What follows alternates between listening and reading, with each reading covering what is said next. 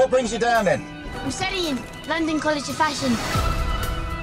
Hi there, I'm Edgar Wright, the director and co-writer of Last Night in Soho.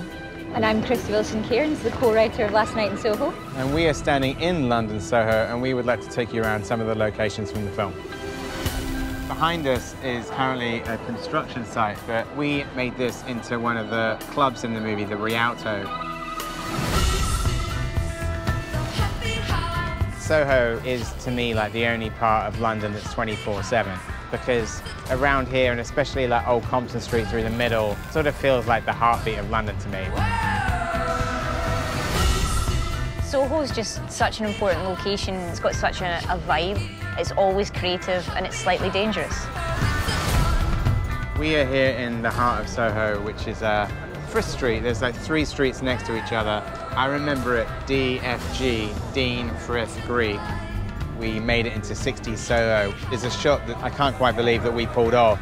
We had Matt Smith and Anya Taylor-Joy driving up Frith Street and turning this corner down Bateman Street, and our amazing production designer Marcus Rowlands like dressed all of this street as the 60s, and I'm very proud of the shot.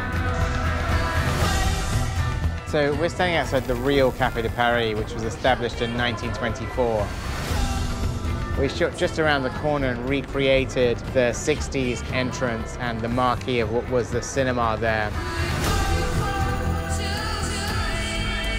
Inside, we decided that we were going to rebuild the Café de Paris on the stage, because in the first 60s sequence in the movie, there are tons of very complicated camera moves that would have been really difficult to do in the real location.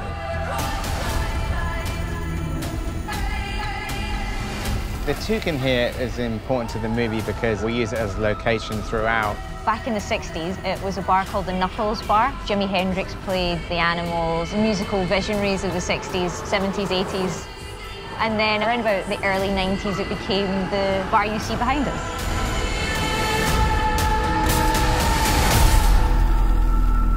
Should we go in for a drink? I've just been like sort of stuck in pubs for most of my career.